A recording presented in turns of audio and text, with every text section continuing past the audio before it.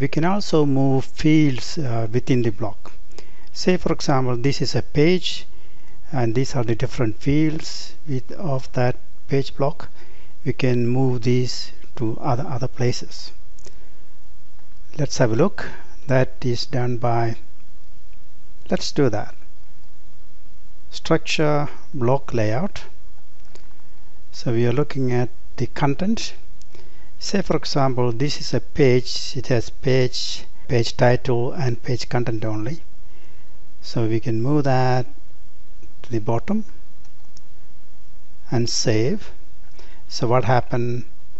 The page title should go at the bottom of the page. Let's have a look. I'm not logged in. Secure your site. Now the title is gone to the bottom. For any page, the title is always now at the bottom. So that is how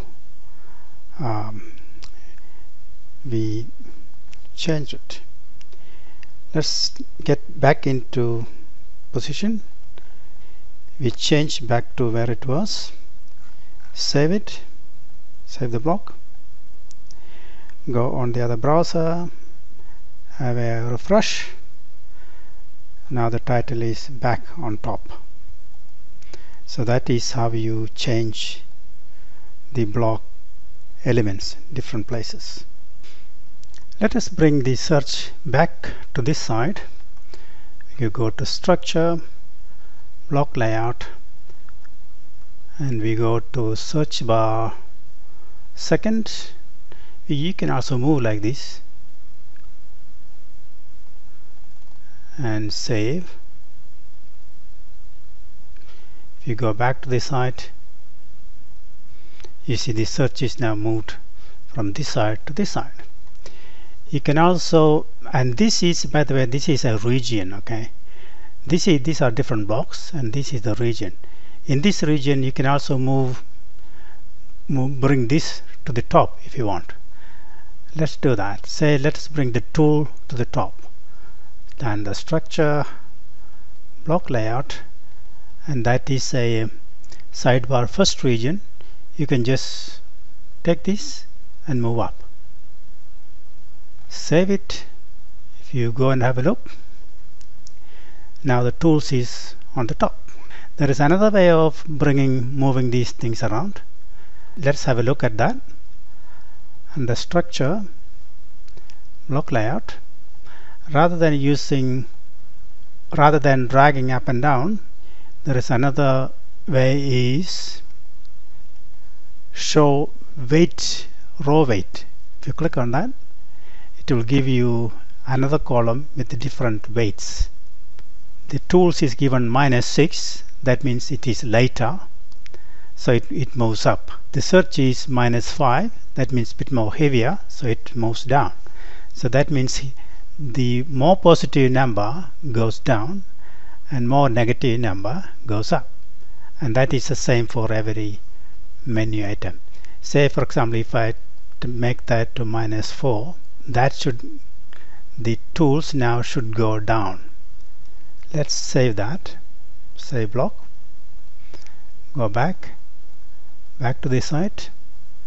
Now the tools is now in the bottom. So that is how you can move around, an alternative way of moving things around. Let us do that one more time as an exercise. Say for example, there is powered by Drupal here and this contact here. I want to move this around, so obviously this is the bottom region. Let's go to structure, block layout, footer fifth, powered by Drupal and menu.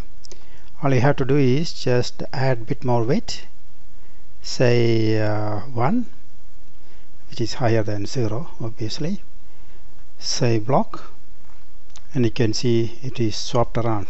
If I don't want this at all, what you do is go to structure, block layout. There is a region called disabled region. All you have to do is you drop this over here. It's easy this way, hide row weight. So you can see, just drag that and put it over here. So that part is now disabled, this element. Save block, go back to the site. Now you don't see that powered by Drupal. So that is how you hide it. By the way, because we all love Drupal, we want to show the world it is powered by Drupal, so I like to put it back. Let's put it back there, over there. Save. Now it is back there, and that is how you move blocks around. You can also place blocks in other places. Say for example, go to structure, block layout, any of these blocks. Say for example, place block. That means you can place different blocks in different places. This will give you more control. For example, powered by Drupal, place block, you can control what text to apply, whether to display the title or not, where you want it applied, where visibility, and which region you want to put, and so on. There are a lot of controls. We will get into that later. At the moment we don't change anything, just leave it. Well, that's it for this session. We learned about what are the blocks and how to modify them, how to move things around within the region. Thank you.